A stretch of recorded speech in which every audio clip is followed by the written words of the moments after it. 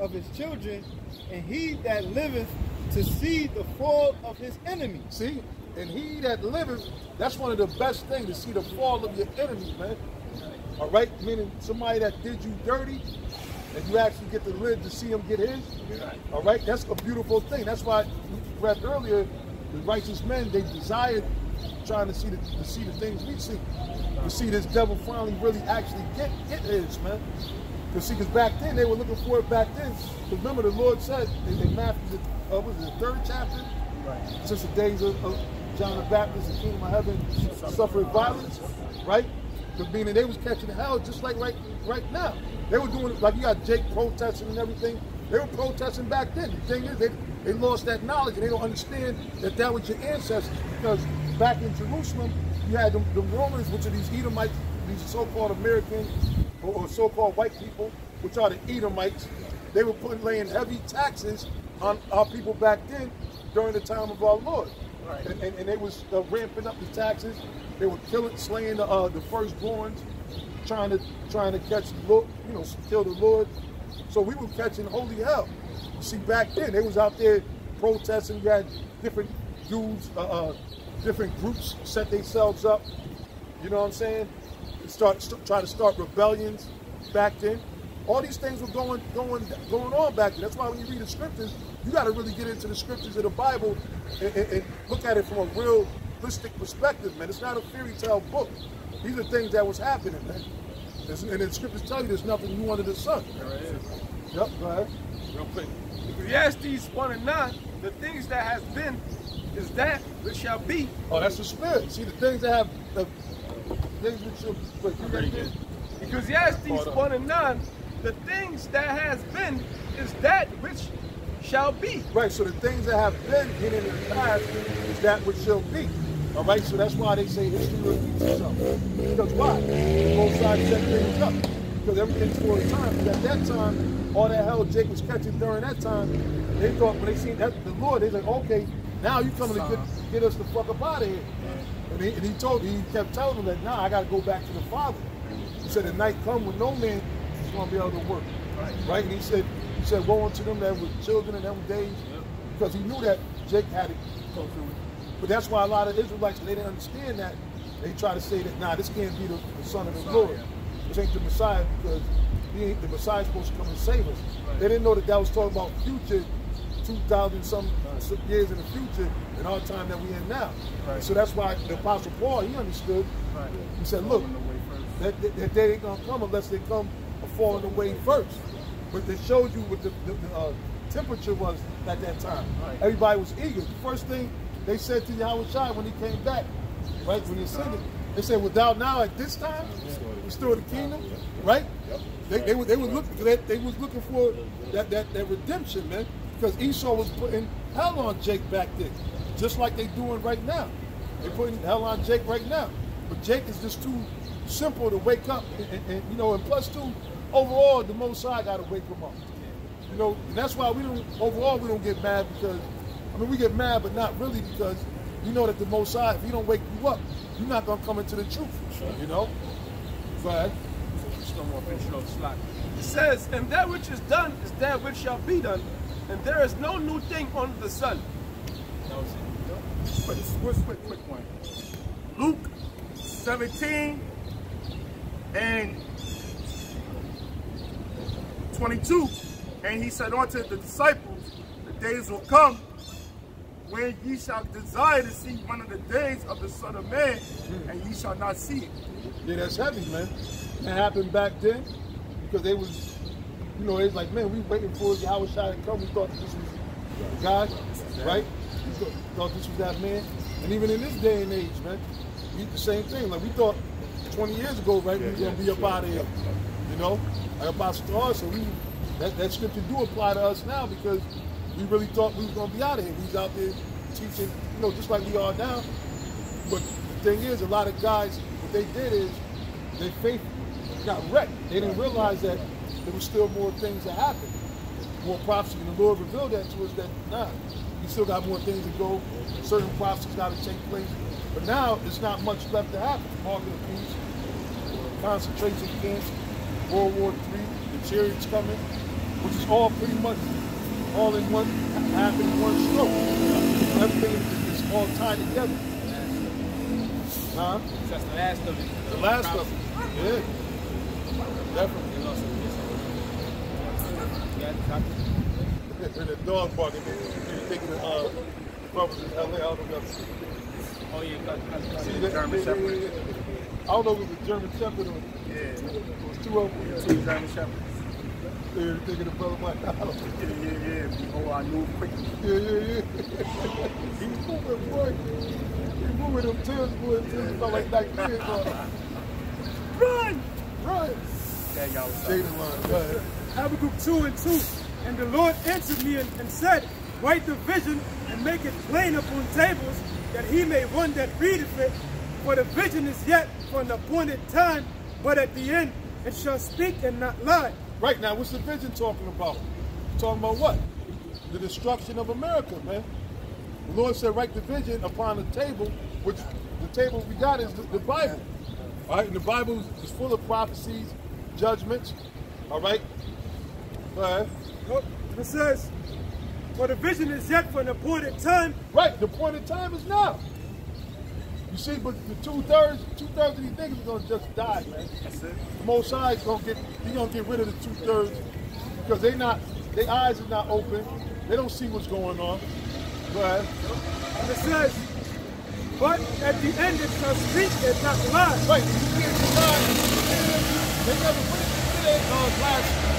when they last cut off the St. Patrick's Day parade? When did they ever cancel the whole goddamn school year? Right? But you got people that'll still be simple. Like you had Johanna talk about, well, they said when the TV came out that was the devil. They said that. They always say stuff. As if the end ain't gonna come. As if prophecy is not rolling along. All right? Like as if in somebody whole Daniel's 12th chapter, they said in Daniel's 12th chapter that it's gonna be the worst time that there ever was since there ever was a time. So how could you not see that this is the last days, man? It says, though it tarry, wait for it because... Right, the Lord said, though it tarry. And see, that's what happened. A lot of guys couldn't keep waiting because they had in their mind, they had a schedule. Look, if the Lord don't come by this day, you know, I'm out of here. I had a guy told me that. Carl Thompson. Oh, really? Yeah. He back in the spirit world now. But he told me, man, older Benjaminite brother, he told me, you know, I was like, man, this dude's out of his damn mind. He said, man, when I can tell you, man, that this thing don't happen by the year 2000, man. My wife on a block of line back in North Carolina, I'm going 10 to 8. And I'm looking at this dude, man, like, so I understand why the Lord didn't allow it to happen. Because you had a lot of grimy niggas, a lot of faithless niggas that would have tried to creep in onto the chariots, man. So the Most High said, nah, I got to dust off the house, man. I dust out the house, get rid of these foul spirits, man. These faithless dogs, you know. There's a lot of Jakes that didn't have faith, man, and didn't have the character to admit it, man. Still act like they still in the truth. They still got that I'm still in the truth demon on them. Like I ain't never stopped doing the work. Right. I'm doing the work. Only the most. They got the Tupac demon on them. Only God can judge me. Right. You know, these brothers can say shit about me. You don't know what I'm doing. I know what you ain't doing. It says, though it tarry, wait for it, because it will surely come, it will not tarry. See, we're supposed to wait. We're supposed to wait. Regardless of whatever it is, whatever suffering you got to go through, you got to wait. You know, you got to wait. Brothers got ailments. Brothers got different issues that they go through. Living situation changes. But you got to, guess what? You still got to keep your patience, man. And that's the test, because at the end of the day, it's just a test. You know, sometimes you might be in a situation where you might not feel favorable with the Most High or amongst the Ahchyam. You might be like, damn, I'm a wicked ass nigga, all this shit happening. Nah, that ain't the case. You're just being tested, man. The scriptures tell you that, man. All right? And they tell you that the Most High is going to always leave a way for you to escape with that temptation. You know, everybody go through those temptations, man. You're going to be tried. That's the spirit. I was going to do a lesson. I still might do it, but I was meditating on it. There's different levels of being tested in its truth. It never stops. You know, like when the disciples, basically, I was going to premise it on the disciples when they was with Yahushua, he was constantly testing them on different levels. When he tried to have Peter walk out on the water, right? He was testing, tempted, and by all the way up to Judas Iscariot, right? He said, "Look, have not I chosen 12 of you? One of you was the devil, right?" He came out and he said that he was Judas, right? When he did that, had them sitting there like, "Oh, who's the people?" Right? Doubt. Questioning each other. He was testing. Then he went to the point where he knew that they were down by law. He said, "Look, the time going to come when you're going to deny the Son of Man." He said, "No, I'm not going to deny you." He said, "Man, you're going to deny me three times before the cock crows." You know? So he constantly was like, you're always going to be tested. As you get to the end, you're going to be tested on different levels, man, which is a good thing. Right? Ecclesiastes, the 2nd chapter, right? Sirach, the 2nd chapter, right? But a lot of guys, they think that they were only supposed to be tested when they first came in. Right. So when they tested, at the end, things don't happen how they want to. Like the scriptures say, by and by they offended, you know, they lose their patience. The scriptures say that every work shall be tried, whether it's wood, gold, silver, iron, wood, hay, stubble. Yeah, that's true. And that's that endure to the end, the same shall be saved. No matter what. Endure what? The test. Yep. Through much tribulation shall you enter into the kingdom of heaven. That's right. Yeah. Righteous are scarcely deceived. Yeah. Right. And hey, the test, you know when the test is either more stronger or design you more when you by yourself at your lowest points. You know what I'm saying? But it's easy to, that's why the Lord said you got to come in one at a time. It's easy, you know, it's brotherhood, of course, don't get me wrong. But it's easy if you sit there able to hold hands and walk like that. Yeah, so you fall and the other person pick them up. But now when you by yourself, you got to sit there and put that onus on yourself. Like, well, damn, you know, should I do a lesson? Ain't nobody gonna know if I don't do a lesson. Exactly. I'm a younger brother, you know. You be surprised. You know, them demons might get on you. I'm a younger brother, so I can coach you. I can play Call of Duty instead of doing a lesson or whatever. The spirit, you know, jack you up. It's 2nd Ezra chapter 7, verse 4. I'm sorry, 3. It says, "And I said, Speak on my part, and he said unto me, The sea is set in a wide place, that it might be deep and great. It says, but put the entrance were narrow, like a river." Right, and that's talking about the truth and the path to get into the kingdom of heaven. But now he said, put the difference, that the path to get to there was a narrow path. Right? It says, who then could go into the sea to look upon it and to rule it? If he went not through the narrow, how could he come into the broad? Right, so you can't get to the kingdom of heaven, the sea, the broad sea, unless you go through that narrow passage. And then the passage is so narrow that you can only go in one by one. And that's why that goes with Matthew the 7th chapter, into the end. Okay, I'm glad. Matthew 7 and 13. Enter ye in at the straight gate, for wide is the gate, and broad is the way that leadeth to destruction. See? Enter ye in at the straight gate, that narrow passage. So that's the way you got to come into this thing. And a lot of guys try to come a different way.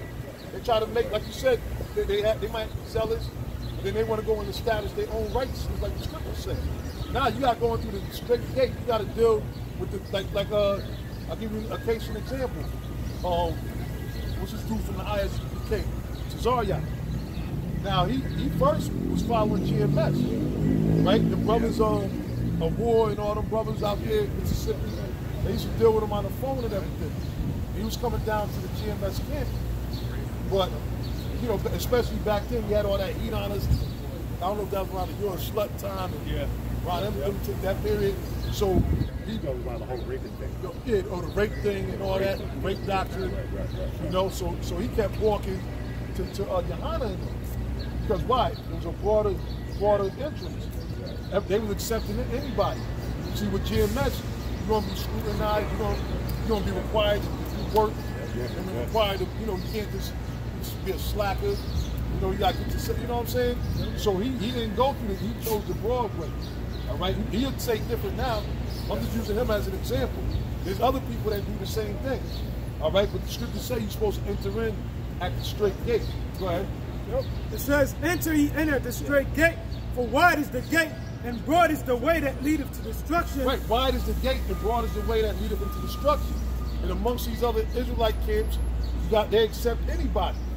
Right? Anybody, like even, you know, I'm speaking of facts, they basically letting everybody into their Passovers and stuff. Which I don't know if they were able to have it. You know what I'm saying? But they invited everybody to their Passover, which you're not supposed to do. That's off, man. The scriptures say, wide is the what? Read that again? It says, for wide is the gate, and broad is the way that leadeth to destruction. And broad is the way that leadeth into destruction. So you go into them, which churches is the same thing, right? Everybody accepted. They got open doors. They just want to get you in there and take your money, your tithes, your offering, whatever you can do for the church. You know, that's what they want to do. They ain't going to feed you with no true knowledge, wisdom, understanding. They're not going to prepare you on the destruction that's coming. They're not going to have to let you know what to do when they come at you with the mark of the beast. Hell, they're not even going to tell you what the mark of the beast is. You see what I'm saying? But they're going to take your money. They're going to pass that pot around, right? They're going to have this fund, the building fund, all kind of different funds, right? Yeah, plane fund. We're going to get our own private jet for the coronavirus. We're going to do our own traveling. Yep. It says, and many there be which go in direct. And many there be that go in direct. So that's why you can't go. See, a lot of people, they size us up. They like, nah, you know what? We ain't dealing with GMS. Y'all just a small group. I look at these other groups, IC and ISUK, and all the other different groups that's out there. Yeah, they got the uniform. They all wear the same colors. They got a big, you know, that's power. They do the march. You know, the big marching and shit. But the Lord told us to just be going marching for nothing. You know? What the apostles did, what did the disciples do? Never. Now, during the Joshua, right, what was it, the walls of Jericho? But that ain't the walls of Jericho, man. And if that's the case, where they horn? They're supposed to blow their horn, and the walls are supposed to come down. They're supposed to be out there 7 days, right? Not just for show, or Facebook, or for cameras, for clout. So people sit there and say, hey, them brothers about it. Vainglory. Vainglory. So now you got your props. Instead of the Mosai, Yahweh Shai getting his glory. Right. So I see why the Lord likes the small numbers. Right. The small numbers. Yep. You know? Verse 14, because straight is the gate, and narrow is the way which leadeth unto life, and few there be that find it. That's straight up. Straight is the gate, that's the way that leadeth unto life. All right, so when you see us, see it ain't that many people, don't judge us off of that. Not if you want the truth. All right? Okay, yep. Back in 2nd Ezra chapter 7, verse 7. Okay. The entrance thereof is narrow, and is set in a dangerous place to fall, like as if there were fire on the right hand, and on the left a deep water.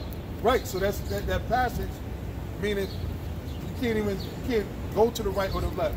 You can't look back. Like once you come into this truth, you got to go straight ahead, man.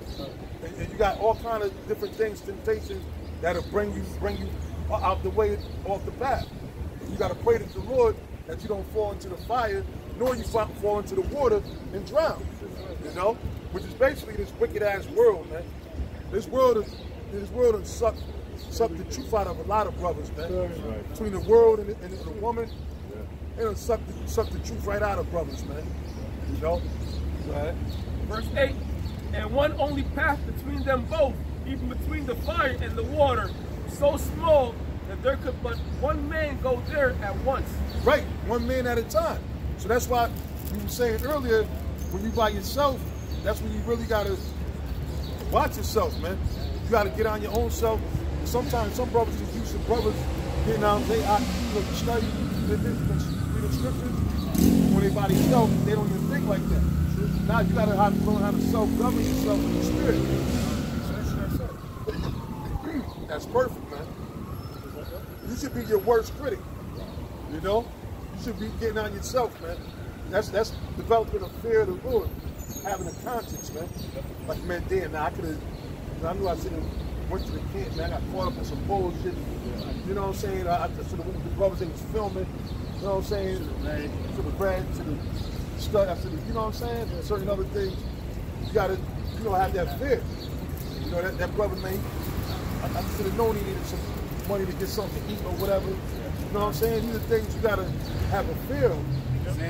Examine yourself. Don't just be a fucking blockhead, oblivious to everything. And just today, shalom, man. You know, brother, looking like, damn, bro, we ain't seen you in a month. And to you ain't even noticed that. Oh yeah, it's been that long? Okay. How y'all doing? What's going on? You know, you can't be a had a damn fucking dickhead. You know? Or airhead. You can't be an airhead. Your force not only in my presence, but much more. Much more in my absence. You know? You can't come around the apostles, elders, and brothers that's doing the work, right? And then you're a super Israelite. You know, then when you go home, the truth is completely gone from your head, man. You know, you don't pray, you don't study, which I gotta start studying more myself. But you gotta pray, you gotta study, you gotta get them shows in, man. And brothers, you gotta pray, man. Men ought to pray. Always pray without ceasing. You know? Yeah, that's real, because you have some guys that have that mentality that only the apostles could get on them, or elders could get on them. You know, I remember when he ain't around no more. You know, them brothers, the Texas brothers is out here, they'll tell you. In the spirit having an apostle Muhammad, see it, the new element, which we ain't know, we thought he was a cool, regular brother, and you know, how he was dealing with us. Then they had issues going on, and they were saying that, you know, we getting ready to go, it was at night, we about to go get something to eat or whatever. Then they had a little breakout or whatever, and they was trying to talk to him about the shit he was doing, how he offended brothers. And then he said, he told them, he said, if I'm doing something, if I'm going off with the elders stuff, that's what he said. He said, let the elders stuff. Basically, trying to shut them down and say that they get it. You know, and that was, and basically, I was just sitting back, just listening. I said, let, you know, and the elder Ahchyam, brother, he cornered that motherfucker like a rat. You know how a rat go trying to get the fuck out of Dodge, or a cat. He cut off everything. Like, I was just listening to you just being calm, and he just excited this. What about that? What about that? I said, right. In the spirit, then he came, he got me mad. He said, look, what's going on with the apostle stuff? Elders. Back then, it was elders. Then after the then they'll say, no, the fucking going off, man. All right, the scripture say, be subject to one another. I mean, there's an order, a rank that you gotta respect the order or whatever, the Most High. You can't just, like, hey, this elder, brother, just said it, man. Elder Gad just said it, man. What Paul said. Not just in my presence, but much more in my absence, right? That's real deal, because you can't just, because the apostles is there, you want to act, you know, get on point. You got to be on point the whole 9 yards. You know?